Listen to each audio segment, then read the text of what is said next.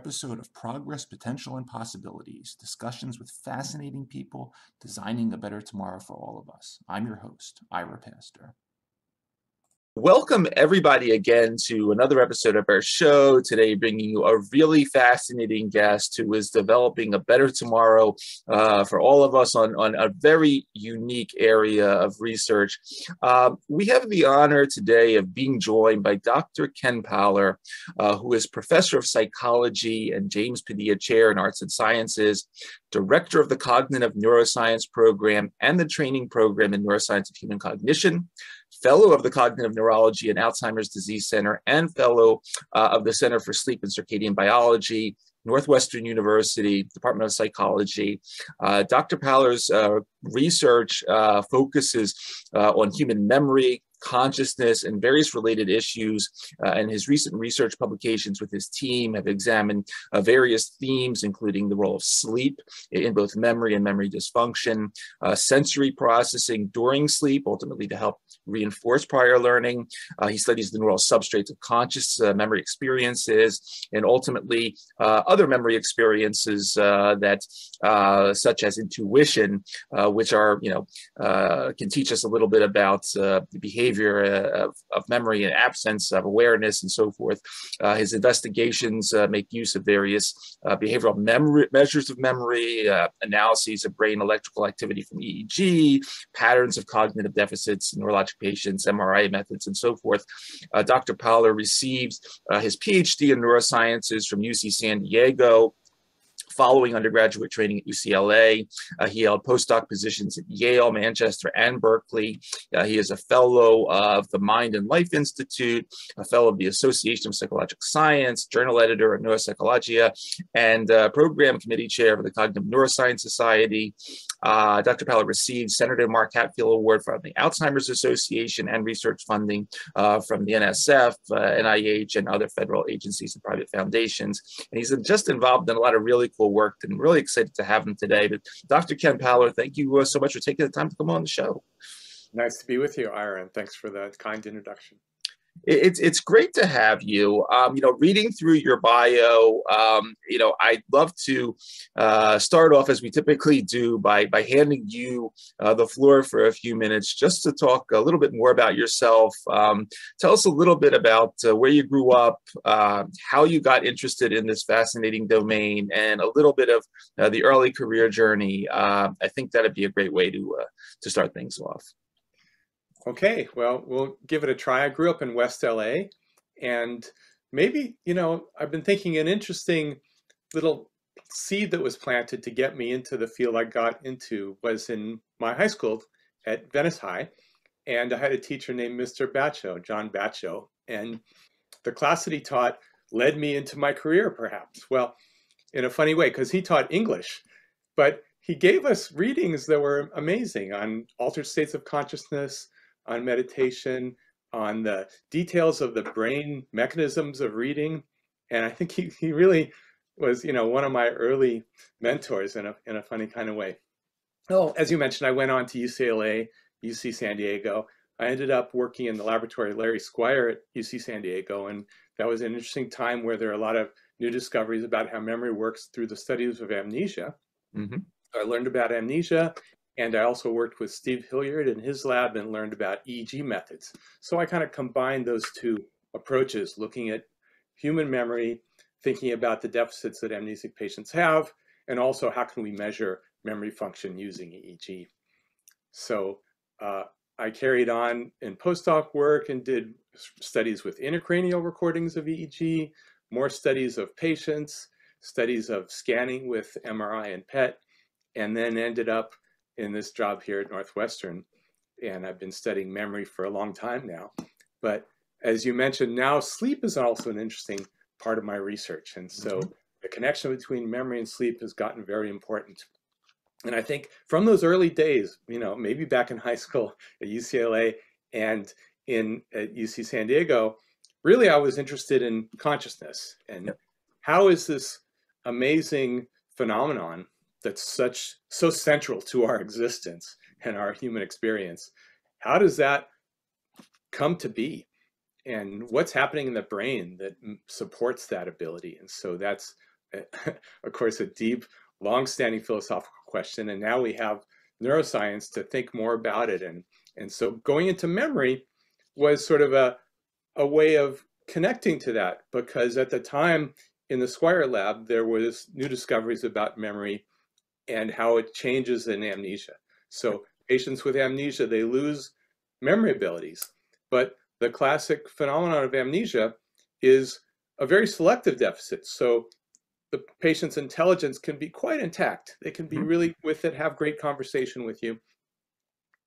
And so their memory abilities are impaired only in a little circumscribed aspect of memory that's called declarative memory. So they have trouble with facts and episodes and recalling and recognizing that factual or event information. But they're okay with a bunch of other things, some types of skill learning, some types of conditioning, some things we call priming, where you respond differently to a stimulus based on a prior experience with that stimulus or something related to it. And you don't even have to remember that other thing in the sense of recollecting and knowing that you had that prior experience to respond to something different. So lots of types of what you could call unconscious types of memory are separate. And so now we have this nice connection here between types of memory that don't require or don't go along with a conscious experience, and declarative memory, where you can actually do mental time travel and think, oh, I remember that experience I had a year ago, and bring it to mind and kind of relive it in this conscious way.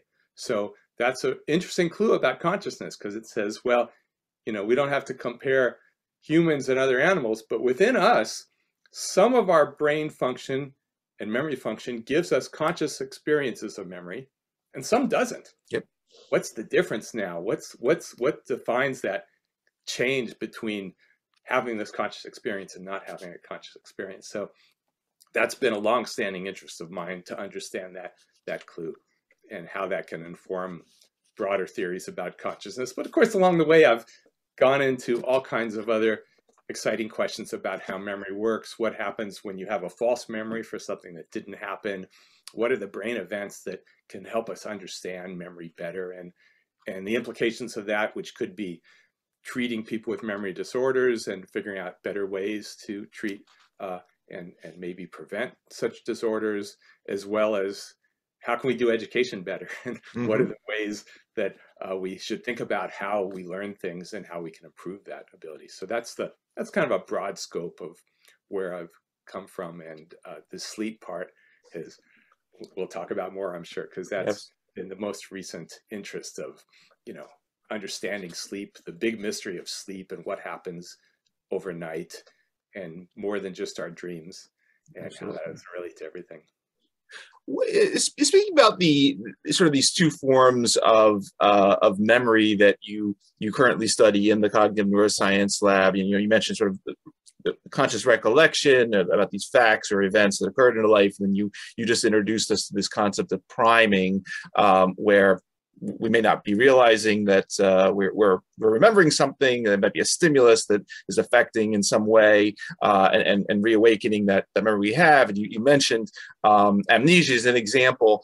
And we'll get into sort of some of the chronic degenerative diseases of aging, of life, and so forth, like Alzheimer's, which you focus on. But when you look at these two baskets, what are some of these chronic degenerative diseases, whether the Alzheimer's, the Parkinson's, and so forth, more associated with? Are these areas of conscious recollection that are being hurt? Are they priming things, or are they combinations of both? And I apologize if it's a very basic question, but love to hear your thoughts on that. Yeah, well, you know, the typical presentation in Alzheimer's disease is just some memory difficulties that get gradually worse. And in fact, as the disease progresses, it influences more and more cognitive functions, and the patients have very many problems with you know, everything, as the disease really attacks more parts of the brain. So the idea is, early in the disease, the Alzheimer's pathology is just in some specific areas, often hippocampus and the cortex next to the hippocampus, and then it expands out and messes up functions elsewhere as well. So that's why we think, well, it starts out as a memory function that's very restricted to declarative memory, but then gets worse and worse, and after some number of years, that varies, many problems are present. But in fact, if you look at the pathology, the neuropathology doesn't really always map onto that kind of scenario, that the same pathology can actually start in other parts of the brain, in which case you have frontotemporal dementia instead of the memory problems, or you might have what's studied at Northwestern by Marcel Mesulam and his colleagues, primary progressive aphasia. Okay. Sometimes it's the same pathology, but it hit language cortex first.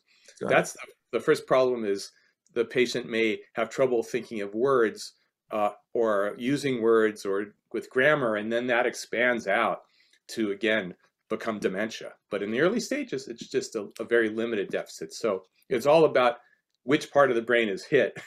And different pathologies do that besides the Alzheimer's pathology. But if they hit one part of the brain first, then the early symptoms are restricted to the corresponding cognitive functions that are dependent on that specific brain area. And within your portfolio of tools to study the brain at the Cognitive Neuroscience Laboratory, you have very complex functional neuroimaging capabilities, PET, fMRI, and so forth. Just introduce us for a couple of minutes on the types of things. Obviously, you're looking broadly at these electrophysiological changes and the activity in the brain and spiking and all sorts of other things that I'm not going to even claim to understand that deeply. But talk a little bit about the types of things in this electrophysiological context that you are studying when you look at these different conditions. And we'll get further into that when we talk about sleep and other maybe pathological dynamics. Yeah, well, certainly there's a huge range of neuroscience methods, but if we focus in on, well, what are the methods we can use in humans?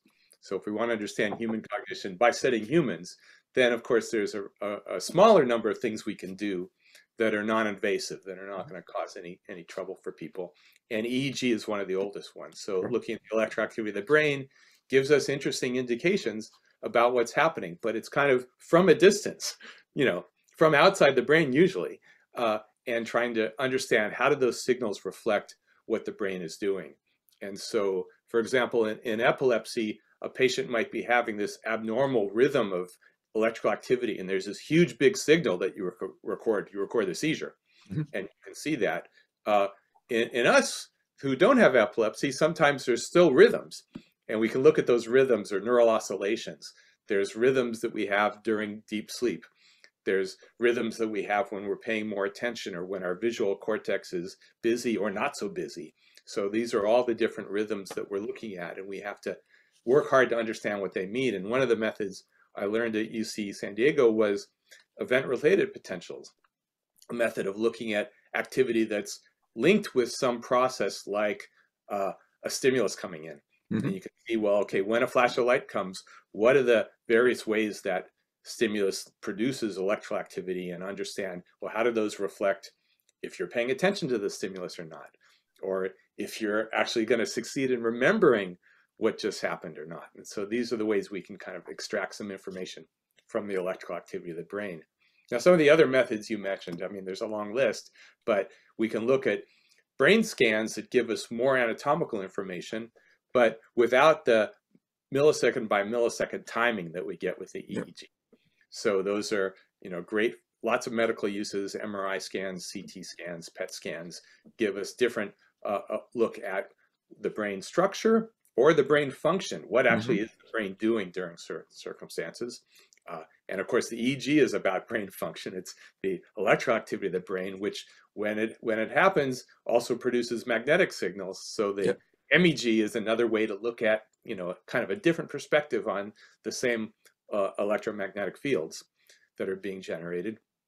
We have other methods like one's called transcranial magnetic stimulation. Mm-hmm. With this method, you can put a magnetic field so that it perhaps disrupts networks of neurons, and you can see what's the effect of disrupting that area and then taking it away and seeing how does the function come back. So you can sort of do a little damage to the brain that's temporary and then release it and see how that affects things. Or in fact, you can tweak the parameters so that the magnetic stimulation actually helps that part of the brain work a bit better, and then also see that. So that's a way of actually manipulating brain function to understand it. And we use other methods that are sensory methods to manipulate. So if we want to look at some oscillations in the brain, we can kind of use a oscillating stimulus that will engender more of those oscillations, and then we can try to understand how they work. So we have, all these sets of methods that are always combined with,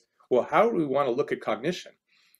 Do we want to measure memory? How are we going to measure it? What kinds of things are people going to remember? So we bring those all together. And so the field of cognitive neuroscience is kind of taking all those behavioral manipulations and measures from psychology and bringing them together with the neuroscience methods, and then trying to understand, well, how does it all work? In the case of memory, how do we actually acquire information, store it, and then use it at some later time? So that's a big overview of it's the tools awesome. We have at our availability, and even just scratching the surface of some of the other tools that you might think about of studying these things. Absolutely, absolutely. And then once again, thinking of that basket that you just presented, and now in comes sleep, which, as you mentioned, on your website, okay, this is an extremely crucial function. We don't understand all of it at this point, but we know it's very important. Almost does get our sleep. I sleep very poorly nowadays, but that's a different story. About a month ago, we had Sachin Panda on from Salk talking about circadian health and introducing us to sort of this glymphatic system and all these interesting processes that we're learning about on how waste is filtered out of the brain when we're asleep, and other beneficial compounds come in terms of neurohormones and transmitters and so forth. You're focused a lot, as you were just mentioning, in some of these very interesting terms, the oscillations, the sleep spindles, the hippocampal ripples, a lot of really cool terms here. Once again, introduce us a little bit of sort of, as you study sleep as part of this big picture, what are some of the things you're drilling down on, and ultimately, how does this, again, how do you sort of connect sort of this electrophysiological, really cool stuff that you're looking at with all this neat biology that's also happening in there? Well, maybe the starting point is just to think of, how has humanity understood sleep? Okay. Forever we've been sleeping. Yep. But what have humans thought about sleep? Well, from the first person perspective, you just know, well, I feel well rested when I wake up, or I had dreams, or I didn't have a nice night of sleep.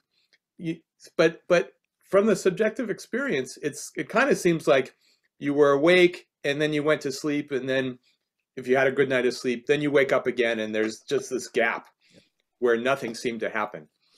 And so, is it the case that our consciousness is off during that period? And is it the case that our brain is off? When my laptop goes to sleep and I shut the lid, nothing happens. When I close my eyelids, though, my brain is busy, and our brains continue on during sleep. They're not taking a break. They're not just, resting the way our muscles are kind of resting. So what is it? And the brain certainly seems to need sleep. Why do we spend, a third of our time doing that? And why are the consequences so disastrous if we don't get sleep? So something pretty important is happening. That's been a mystery. And so the EEG was the first new insight from neuroscience to say, look, actually, here's a measure of what your brain is doing during the night. And it's not just idling or being quiet, but there's activity. Sure. And there's cycles of activity in different states that you can characterize, that we have names for, about what's happening during a night of sleep. So that's a whole different perspective. How does that map onto what you're experiencing? Well, if you're having a dream, I suppose you're conscious at that point.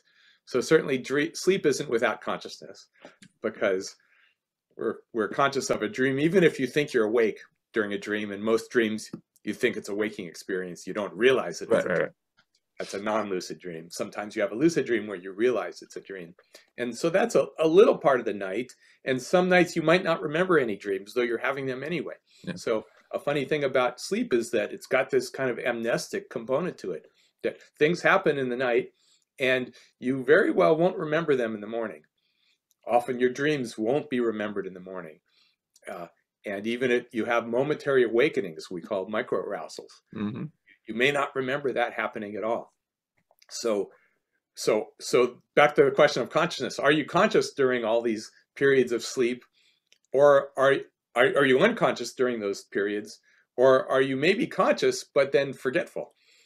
the same way if you have some medical procedure and the anesthetist puts you out, well, what does it mean to put you out? Sometimes it means giving you something that makes you not forget, sorry, makes you not remember what happened.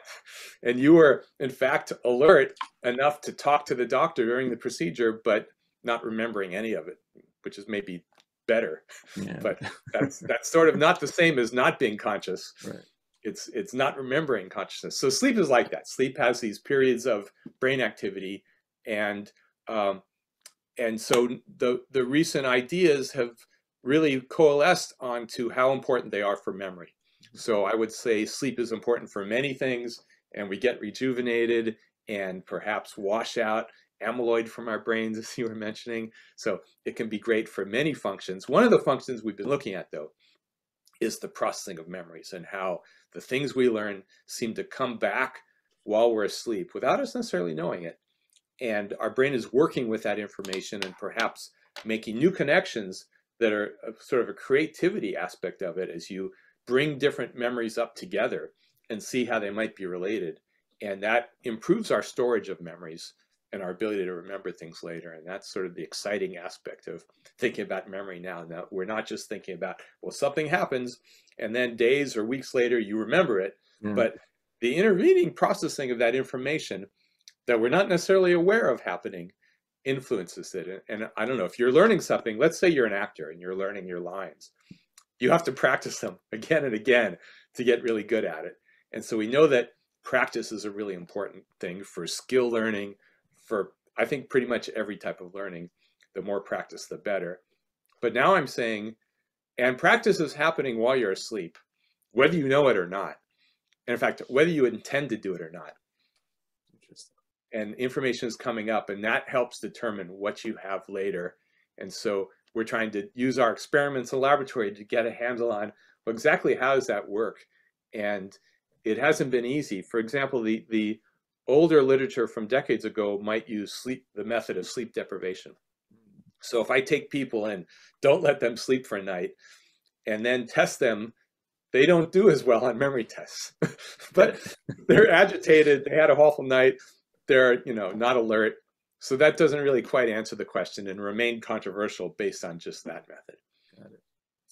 So my favorite method now is to just kind of get in there and, I would say tinker with or, use some methods that are manipulating memory processing during sleep and then showing what effect does that have when people wake up. Yep. And what we've been able to show is that when you provoke reactivation of a memory during sleep, people still don't know it happens. They don't have to know. But when they wake up, they're better at remembering the information that got reactivated while they're asleep. And that sort of fits with the idea that the more of this deep sleep you have, the better your memory for what you learned prior to when you went to sleep. So we're getting a handle on these things, and I'm finally getting back to, and it seems to be connected to the slow waves and the spindles and the ripples, these electrophysiological phenomena. So we have these are like little clues about what is that memory processing, how can we measure something that tells us more about how that's happening and when is it not happening well.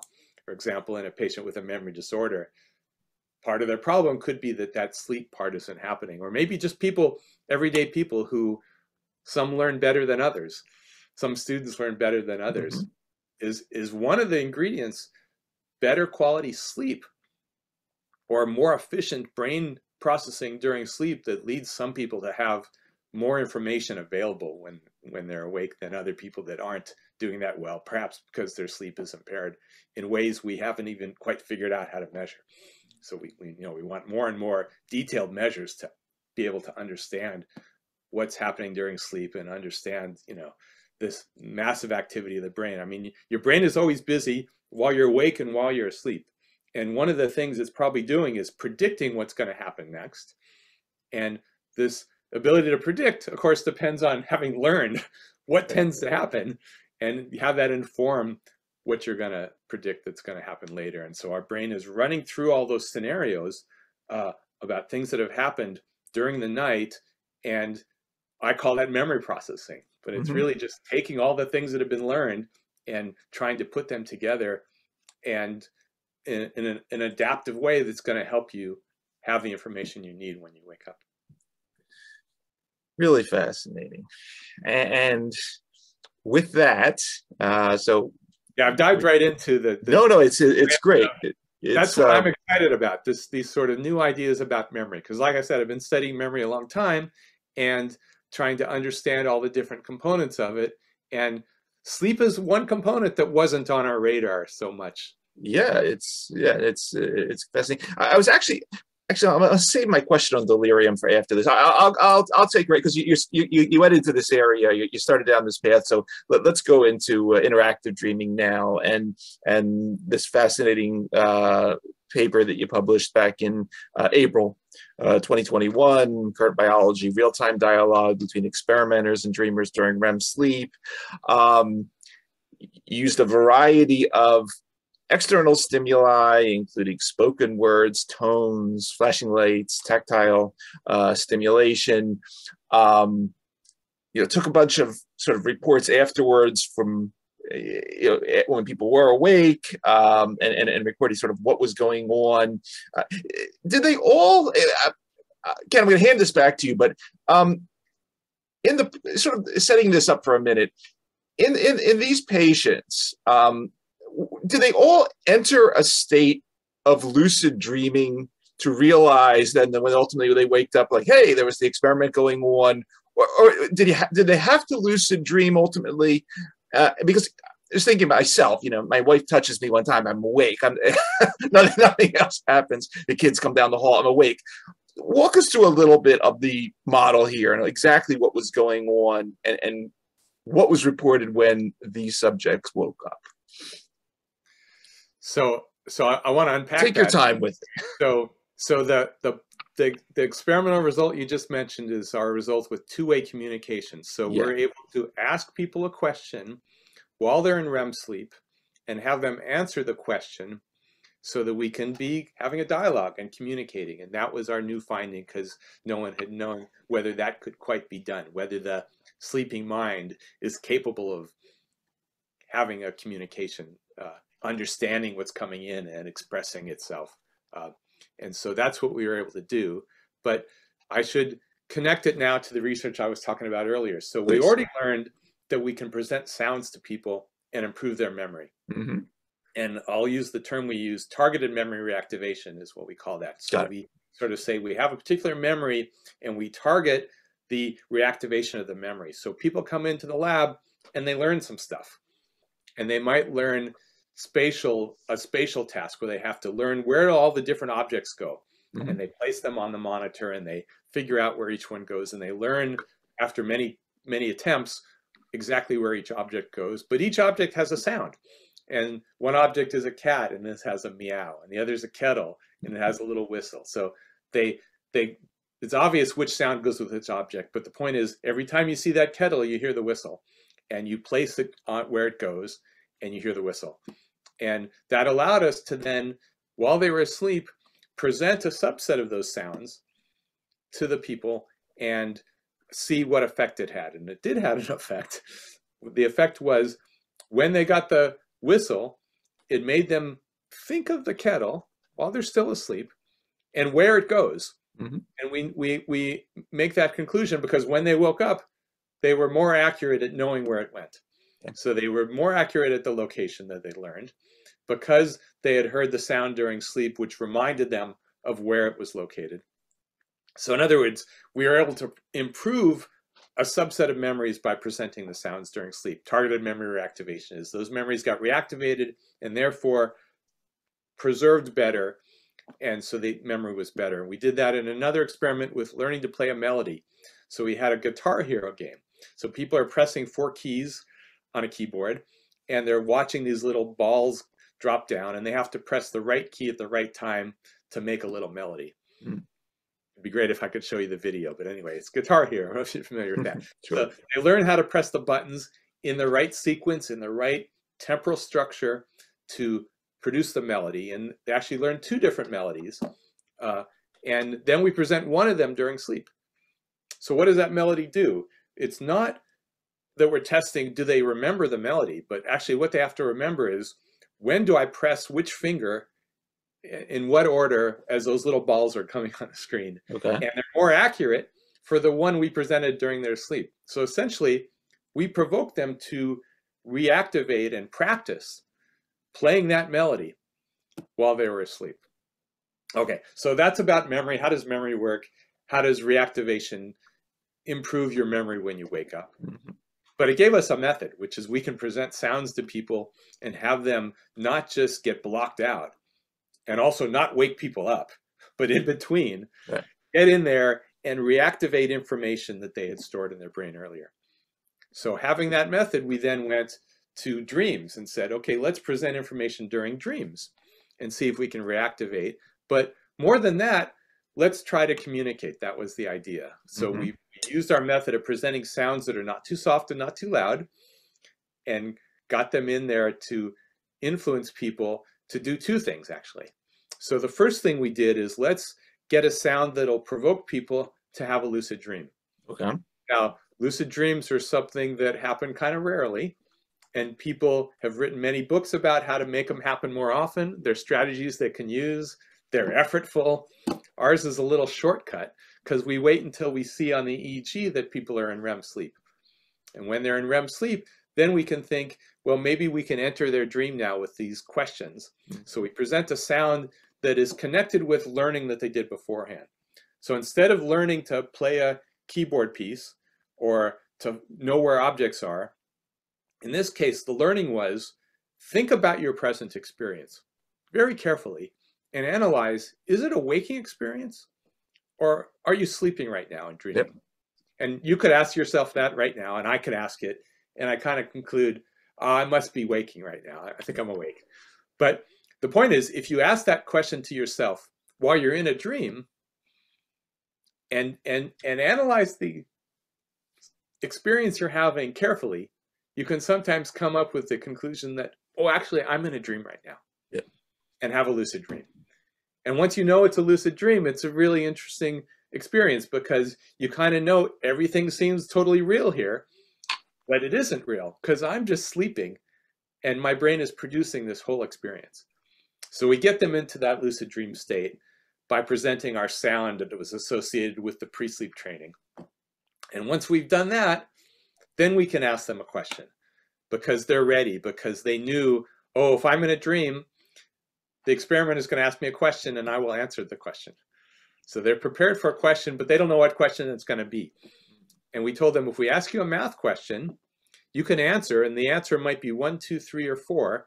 Answer with your eyes. So if the answer is 1, go left, right.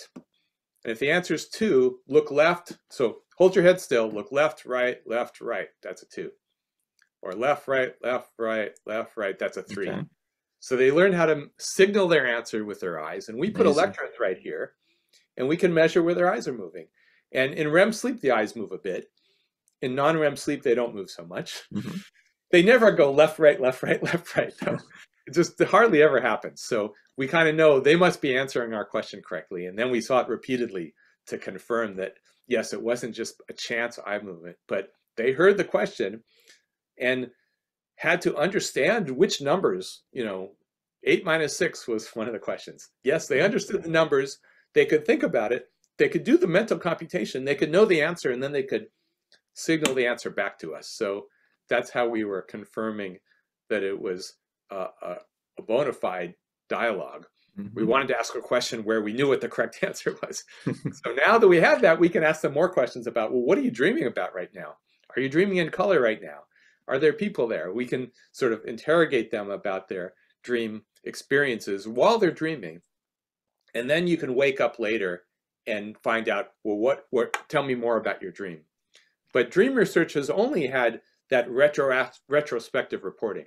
Mm-hmm. So if you want to know about a dream, how do you find out? Well, you can't, you have to wait till they wake up. Right. And then they're kind of removed from it, and they're quickly forgetting it, as if you've had that experience. Dreams sometimes just dissipate and you kind of lose it if you don't think about it again, because you kind of have to be in the waking state to really lay down a good memory for the dream. So you it's not a really good basis for science if you can't get a very good information about it. So I think retrospective dream reports, if that's all you've got, it's hard to study dreams. Sure.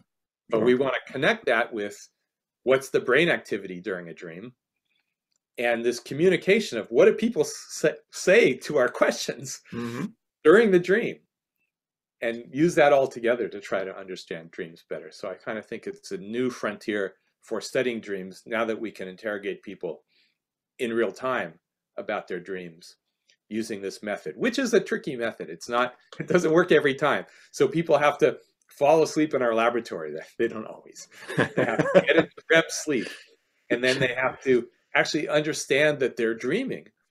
Yeah. Not just having a waking experience that's, dreams, right? Dreams can be crazy and bizarre, and you can be in one place and then be told somewhere else. And there are people there that are like compounds of different people you actually know. And, many bizarre things can happen. And we think, yeah, I'm just walking through this experience.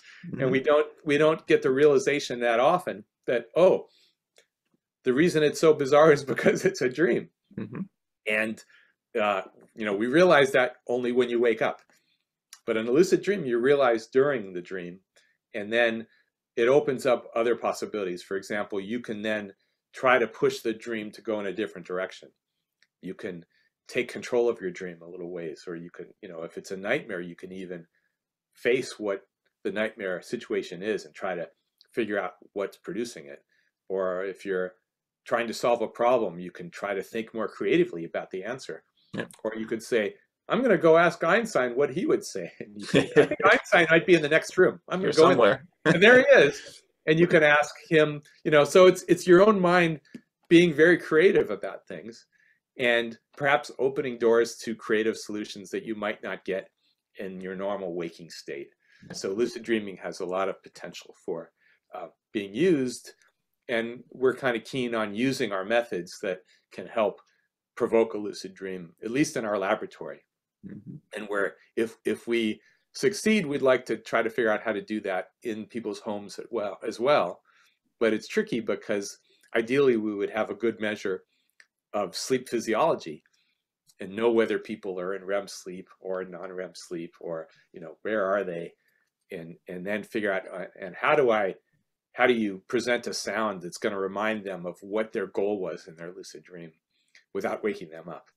So it's a little challenging, but I think we're close to some technology that can make progress on that, and sort of do some of our experiments in people's homes rather than our sleep lab, so they can have a good night's sleep and still have us tinkering with, or you could say hacking into. We can hack into their deep sleep to change memories, and maybe you hack into their REM sleep to influence what they're dreaming about.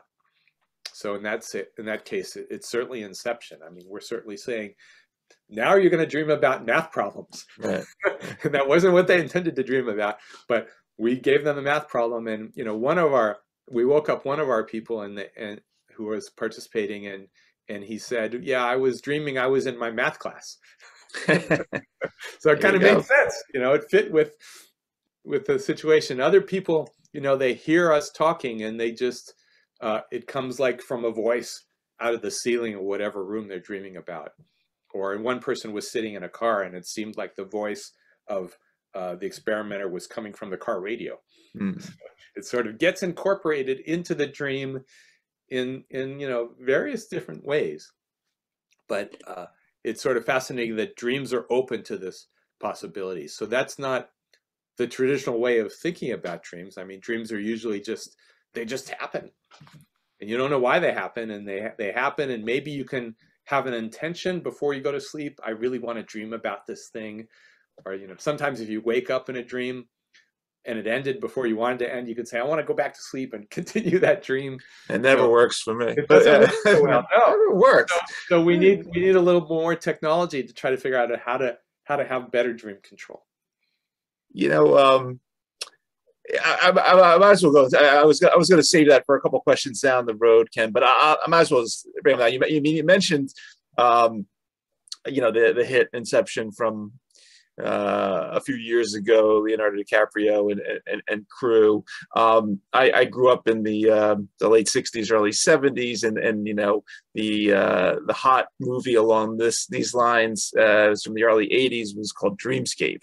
Had Dennis Quaid and Kate Capshaw, and Christopher Plummer was the bad guy. And it started off that basically it was basically like Ken Powler's Lab, and then all of a sudden Christopher Plummer wants to take it and use it to give people nightmares so bad that they have heart attacks and great assassination tool and all this stuff. It's a pretty good movie though for the time. But anyway, obviously without going into any confidential stuff that you're working on, but what are some of, because we do touch a lot on sort of these smart home concepts, smart healthcare within the home.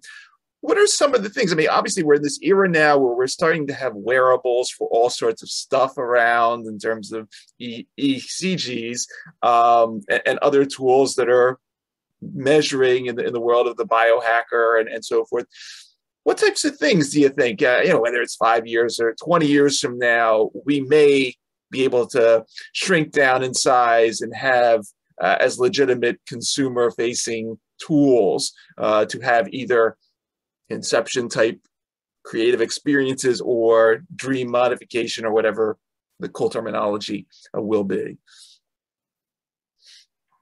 Yeah, I'm not sure I followed you exactly. So you're wondering what are the technical ways that we can? Yeah, like right now you can do an EKG with this. What else do you? I mean, just some ideas of what you think. The dream hacking tools of the smart home of the future might look like.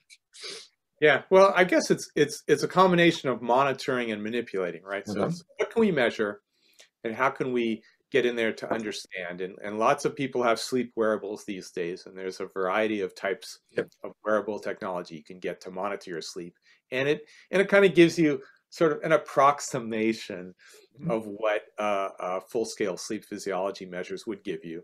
And gives you some information that maybe guides you, right? So it can say, oh, I got a lousy night's sleep last night. Maybe that coffee I had after dinner wasn't quite good, or whatever it might be. So it allows you to take some actions, but kind of based on the information. And another step would be sort of more of the real-time changing of things. So how can you improve your sleep based on what's happening right at the moment, not sort of changing your behavior the next day as much as adjusting things. Like, I mean, if there was a nice monitor that could say, it's a little bit too hot, let's change the thermostat in your house, cool it off a little bit, or the other way around. That would be nice to monitor not just the ambient temperature in your room, but in your bed, what is the temperature like, and adjust that. So there's some tools and some methods to do that now, but not quite working exactly. So I guess there's a category of let's make sleep better. Let's really, sleep hygiene is all the steps you have to take to get good sleep, and add to that, how can you harness some technology to do even better in that. But I guess you were hinting more at, in addition to that, how do we make the mental aspect of sleep different? Yeah. The dreaming more productive for you. Exactly. Or if you're having nightmares, how do you cope with those to not be bothered by them as much? Or even if you're having PTSD related nightmares, what can we do about that? And I think there's a lot of scope for that. In fact, there's a lot of disorders that probably have important sleep components that haven't always been at the forefront of the thinking in far as treating disorders. And I'm thinking of depression and anxiety, as well as Alzheimer's disease and diseases that have to do with flushing out the chemicals that we need to get rid of. So a variety of things like that. And one of my thoughts about sleep quality is that we kind of have a thin basis for saying what good sleep quality is right now. And we might say, well, it's 7 or 8 hours of sleep, and it's enough minutes of this type of sleep or that type of sleep. But I'm thinking ahead to, well, sleep quality is also about what type of memories are you bringing up? And what are you doing with those memories? So sort of and that's not so easily measured by the physiology that we have at the moment to say, you know, are you bringing up bad memories? Like if let's say you're depressed a bit and you keep on reiterating some negative thoughts and your days are filled with, you know, keep coming back to this anxious or depressing thought that you're ruminating about. Well, I would suppose that you're ruminating in your nighttime sleep period too, although we don't know about that, so we can't say you're ruminating at night, but there's a good bet that that's also happening. So how could we nudge you off of that and provoke you to do some more positive thinking instead of the rumination thinking that you're doing during your sleep? So that would be a way more sophisticated method that we could do at the moment, but it's sort of taking on board. Actually, it's not just sleep quality in terms of the number of minutes of different stages, but it's sleep quality into what actually is your brain doing during that period, which information is it bringing up, and how is it, you know, how is that adaptive for you or maladaptive for you, and can we correct that a bit? So so that's pretty far out there because we don't quite have the tools to measure or manipulate those kinds of things yet. But it seems like you're on the frontier of it, which is really fascinating. And it's kind of connected to if just making your dreams better. So I'm thinking a wider scope about what's all the memory processing that happens, whether it's in a dream or not, right? And whether you remember it later or not. It's still influencing your brain functions. So I think that's an important way to think about sleep and dreaming. Is it's not just a question of, well, what can you remember in the morning, right? But what's the full impact of that dreaming and that deep sleep processing on your abilities the next day, your mood the next day? Yep. Do you feel like you woke up on the wrong side of the bed, or are you in a good mood? And can you remember the things you need to remember? Yep. And those are partly a function of what your brain is doing at night. Coming back to the interactive dreaming model and the sort of the two-way protocol that you introduced us to, you know, obviously, you know, one of the themes that we've touched on a few times on the show over the last year or so are the severe disorders of consciousness, locked-in syndrome, persistent vegetative state, coma, and so forth. Obviously, here we are with conditions that, well, they're not sleep technically, but they're closer to than not. Talk a little bit about some of what you see in terms of these protocols and obviously their use, modification to, if not wake somebody, but communicate with people in these severe disorders of consciousness. I do think that's an interesting parallel. So in the locked-in syndrome case, for example, the person might be coming out of a coma, but their ability to behave is just really restrictive. They have no motor action and can maybe only move one eye or even less. But cognitively, they're intact. So how do you communicate with them? And one of the methods has been used to use MRI scans. So Adrian Owen, for example, had people think about watching a tennis match or think about walking in their house, and you get different brain activity, and you could kind of ask a yes/no question and get their brain activity, since they can't answer you with their eye signals, left, right, left, right. If they can't even do that, brain activity could be a measure. So that's when it's kind of communicating with someone who can't really communicate directly through the usual speech or signaling. So there is a parallel, because in our communication with dreamers, they're paralyzed. They're in a REM state and their body can't move, but we're taking advantage of the exceptions to that rule because the eyes still move. And when you move your eyes in your dream body, your actual eyes move. And when you change your respiration in your dream body, your respiration changes. So, you know, you're not totally paralyzed, but, you know, a lot of your body is suffering from this atonia, but certain exceptions allow us to communicate. So in this state of locked-in syndrome, the person's motor system is just dysfunctional. So they're not able to communicate in all the usual manners. And I think our shortcuts, respiration and eye movements, are still not going to be quite so effective for them. I mean, perhaps, I don't know if respiration is tried as much. We put a nasal cannula in, and if you take a couple sniffs, if you go, we can sense that really easily. And people make that signal while they're asleep. and communicate with us. I don't know if a patient in locked-in syndrome could change their respiration to communicate. Okay. That would be a potential alternative measure to have them be able to answer yes/no questions, for example, or multiple choice questions. That's a little easier than an fMRI scan and looking at the brain areas that activate during these different questions. So I think there's some parallels there, but I don't know if there's a lot of transfer. We're getting into the sniffing method because it supplements the eye movement signal method, which isn't always optimal. Some people, if you're wandering around in the environment of your dream, you kind of want to keep watching stuff and not busy deciding, oh, okay, I have to move my eyes left, right. And it kind of puts you out of visual contact with the world a way that sniffing doesn't. All right, so your question was, can we apply our two-way communication methods to people in locked-in syndrome? Yep. And I hadn't thought about that much, but the sniffing method is one possible answer. But really, the whole problem with locked-in syndrome is they can't behave in maybe any way or hardly any way. So eye movement signaling isn't going to be an option for them either. Sure, understood. So I like thinking about them in parallel. It's an interesting issue to think about, and it's sort of our case is we're communicating people who are sort of not in contact with the normal world. They're on another world. I mean, It's kind of like communicating with someone on the moon, right? You have this long distance communication, and the person in a dream, they're in another world of their imagination, of their dream world, and we're communicating from outside in our world into their dream world and trying to have a dialogue. So it is sort of kind of a long distance type of communication that seemed perhaps to be not feasible before. Right.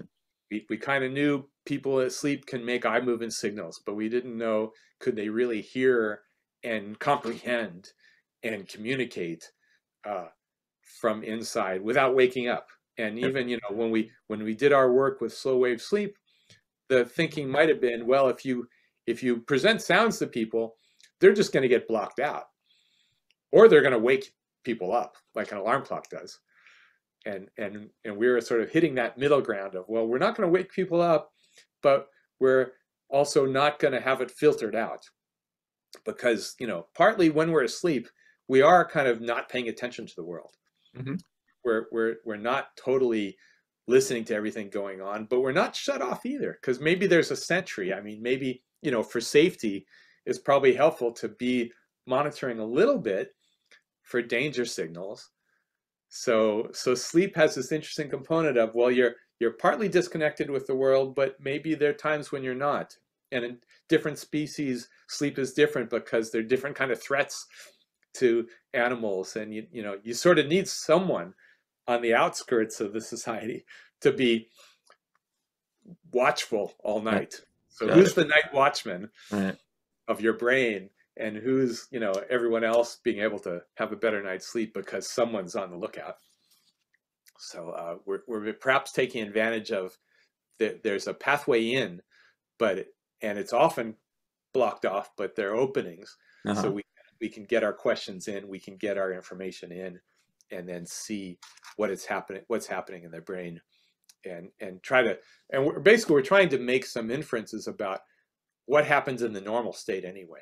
So even if there isn't sound in the environment, what is our brain doing? What are we thinking about? How is that adaptive for us? And memory processing, we think about it as, well, how well can you do how well can you remember on a memory test later? But of course, it's more than that. It's also, how can you use that information to solve the problems you need to solve, or to be creative in all the ways you might be creative?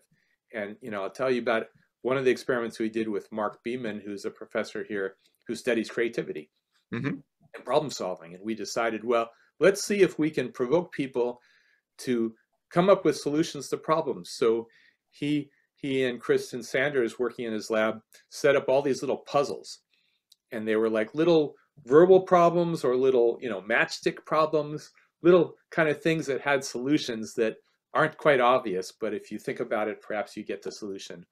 And he gave, in our experiment, we gave people 6 of these problems that they couldn't solve. And if they solved any, then we gave them more problems. And in the end, there were 6 problems that they, in 2 minutes each, they failed to solve the problem. And then they went to sleep. They actually went home, went to sleep. And while they were asleep and they were in slow wave sleep, we presented them with the soundtrack of 3 of the problems. So each problem came with a little music or some other kind of sound background track. That reminded the people while they were asleep of 3 of the 6 problems. But they didn't know which ones, and they didn't know what happened, and they woke up and they didn't understand there was music overnight because they were asleep. But they tried to solve those 6 problems again. And you know what? They did better on the 3 that we had reminded them of. So by reminding them of those problems, we were able to reactivate those memories. And then, but we didn't give them the answer, but they were more likely to then get the answer to the problem when they woke up. So memory activation is about being able to have information, but also being able to use it and construct, new answers to problems. Because sometimes, you're working on a problem and you kind of get the wrong answer and you're at a dead end and you're kind of stuck there, and you kind of have to unleash from that and think more creatively about some other answer. And so in this experiment published by Sanders in 2019, we showed that we could provoke people to be more likely to come up with the answer. So I think that's sort of thinking about what's happening, and think about creativity in REM sleep and dreaming. It's right there. I mean, we kind of think there are people in society that are really good writers and they can come up with these amazing stories and write books about them. But each of us has these amazing stories every night in our REM sleep when we dream. Fantastic, crazy stories that we all come up with. And it's part of the creativity of the brain to be able to do that. And somehow perhaps connects with our ability to solve problems and be creative in our lives, and not just come up with crazy stories, but come up with good solutions to problems that we're dealing with. It's perhaps part and parcel of the same brain ability. Very fascinating. Really, it's going to be a fascinating coming decade to continue to follow this work. And I mean, really, really impressive. Well, I think that last one has some important repercussions, because, there are a lot of problems in the world that we need better solutions to. Yeah. And so there's a lot of ways we should try to, work on that. Yeah. But one of them could be, let's try to think of how to be more creative in our answers and come up with solutions to problems that we haven't, that we still need to solve. Ken, one more thing I wanted to come to, just once again related to your memory dysfunction research. And at the beginning, you spoke of Alzheimer's dementia. Another fascinating condition that we talked a little bit about in the past on the show is delirium. And I've always been, amazed by sort of the state of delirium, this sort of the short-term acute confusion, and sort of the connection that we sometimes feel when we dream, or when we're not having the lucid dream, having the regular dream, and there's that period where, you wake up and it takes you a little while to realize, I'm not on Mount Everest right now, hanging out with the Beatles and, eating a lamb chop or whatever. I'm here in Philadelphia. There's that period of really deep confusion. And I was just wondering, as you're studying dreams, regular dreams, lucid dreaming, any interesting insights related to sort of the topic of delirium? Because I know this is, we've spoken about it from the perspective that it's a tough one. It usually confuses people, that have dementia. Sometimes clinicians aren't even aware it's going on, and it's sort of dementia's evil brother, but dementia's not evil enough. But any interesting insights related to the state of delirium via your dreaming work? I don't know. The first thing that comes to mind is just to think about how real dreams seem to be. So yeah. I guess in delirium, things aren't making sense, and it's confusing, and you're not really making a good, having a good understanding of what's happening, and your whole mind is kind of disintegrating in its logical abilities. But in a dream, there's a lot of illogic, but there's a storyline that makes sense, and there's a sort of you know, like I guess in when you talk about some sort of other tools for looking at your reality, like virtual reality, they talk about a presence. So you really feel like you're there in a good VR experience. And a dream is like that. You totally feel you're there. It seems real. You're experiencing, you know, a sensory world that seems totally proper. And this is a tangent from your question, but it's kind of amazing that that experience seems pretty much similar to our waking experience. So right now you're sitting in a room and you're surrounded by the features of that room. And you feel like I'm there, I'm sitting in this room, and this is reality. And you can have the same experience in a dream, but everything's being created by your brain because there is no room. You've just created this room based on memories and creativity and construction. So if we put those side by side, we say, sometimes you're in a waking reality and it seems totally real because you're perceiving the world. And other times you're in this dream reality and it seems totally real, but it's entirely created. So then you go back to the first one and you say, actually, my waking reality is entirely created. It's not that I'm here in the world, it's that this brain has created this experience of being situated in this world and I feel this presence. And it's a function of the capability of my brain because my brain can do that during my dream just as well. And I totally feel I'm there. So it kind of takes away, you know, what is the real reality of experience? We kind of think, well, it's because this is the way the world is and I perceive it directly. And that's why I feel this way. But that sort of misses this intermediate of actually the brain is taking some information and making predictions and correcting them and giving me this experience that's a brain-based experience. And not really just reading a readout of what the world is. So, okay, so that was my tangent off your question. No. I appreciate you setting that up. Go ahead. About dreams, you know, actually, and take a third example. So if I imagine being in a room, I can close my eyes and say, okay, I'm imagining I'm in my room. And it doesn't have the feel of a real experience. You can tell, well, I kind of vaguely can see myself feeling in a room and I can try to make it vivid, but it's not the same as actually being in the room. And it's not the same as dreaming of that experience. So it's, you know, an inferior little version that we can create. And I guess if you're really good at imagination, you could hallucinate sitting in a room and then it seems totally real. And you maybe even forget that it was something you imagined, in which case we would call it a hallucination. So there's that third category. But, you know, we kind of see this continuum of they're all really just functions of what our brains can do rather than a true thing and a fake thing. Amazing.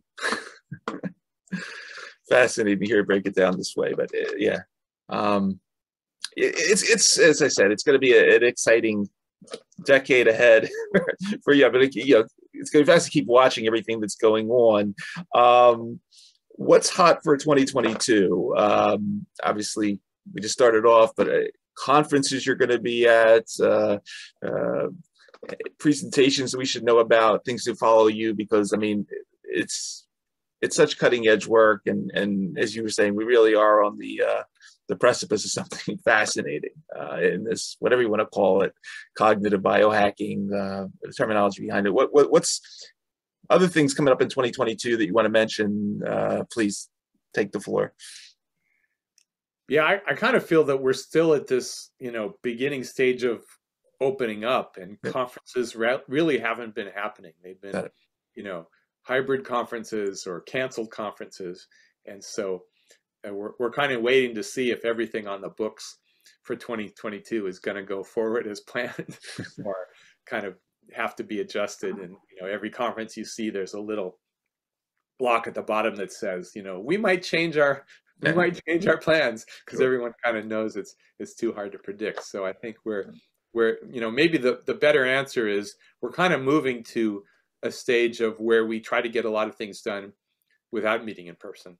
And we have more abilities to communicate with people worldwide without having to be restricted by who can fly to a place. So, you know, maybe that's a silver lining of a little bit is the exclusivity of certain conferences because you had to be able to get there. And now they could be open up a bit more to anybody, at least sometimes. So, you know, we're still in that stage of using that virtual, you know, type of meeting in part instead of the direct ones. Got it. You know, I guess maybe a better answer to your question would be though, I'm looking forward to what dream research is going to be like in the future, because looking at the past, it sort of hasn't made its way very mainstream, and it hasn't really been increasing in popularity that much. It's sort of a little part of psychology that's been de-emphasized, and you don't find it in psychology departments very often. And how this incredible, you know, side of humanity, our dreams and our sleep, how can it not be given better emphasis, given how important it is? And if you just think of it, well, that's our downtime where we don't get stuff done. So we really don't want to pay that much attention to it. Then of course it's belittled, but it's coming back and saying, well, actually it's, you know, and circadian rhythms and sleep and dreaming, they have a lot more importance to our whole life. And maybe they're valuable, you know, on their own as well.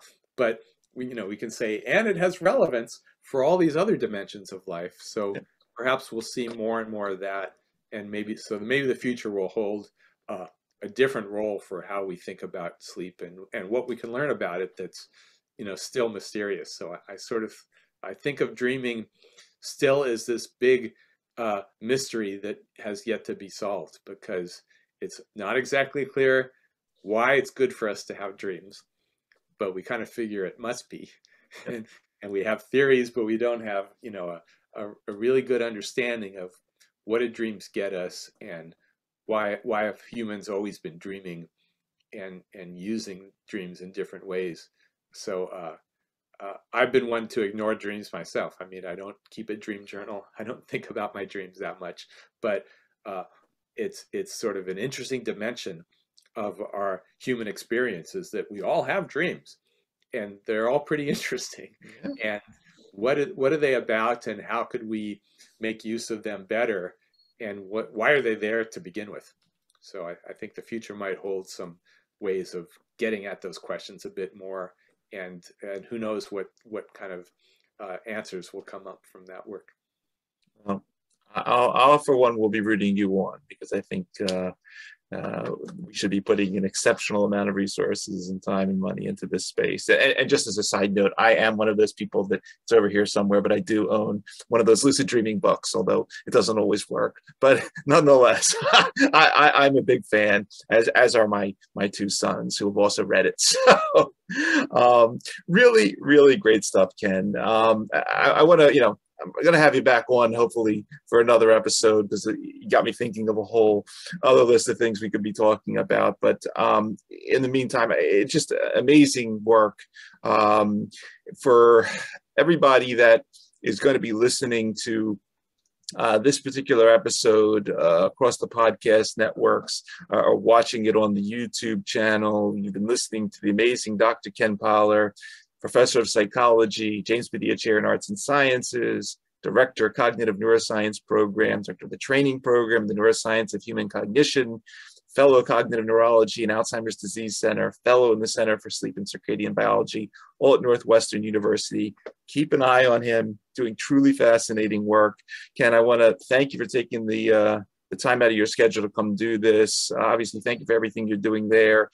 And as we say on this show, thanks for helping to create a very unique tomorrow for all of us via your work. It's really very fascinating. And thanks for the time. Thank you so much, Ira. Nice to talk with you.